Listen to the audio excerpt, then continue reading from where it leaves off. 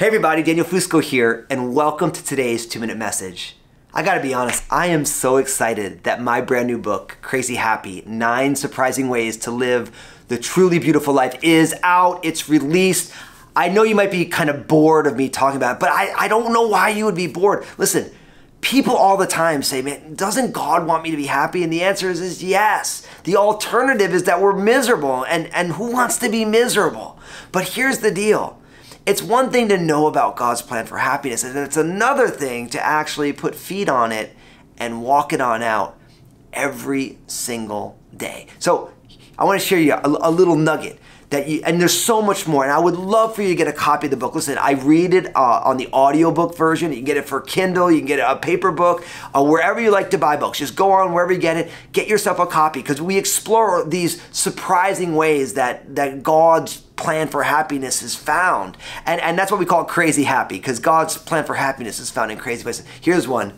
Oftentimes people think that joy is a life that is divorced from any sort of pain and suffering, but actually the Bible teaches that God's plan for happiness actually involves mourning and sadness. Jesus said, "Blessed are those who mourn, for they shall be comforted." Oh, how happy are the people who are heartbroken and mourning at what's going on, because then the Spirit can bring the comforter. And of course, there's that famous verse in the Psalms that says, though the sorrow may last for the night, the joy comes with the morning. See, here's the deal. God's plan for our happiness is not a life devoid of suffering. It's one that incorporates mourning and suffering into the journey. And the reason you and I can be truly joyful, have crazy happiness, is when something is breaking our heart, we know that's not the end of the story. That God is a great God of redemption. Isn't that, oh, this is such good news. And listen, I talk so much more about it in the book. So that's what I do. I want you to share this video,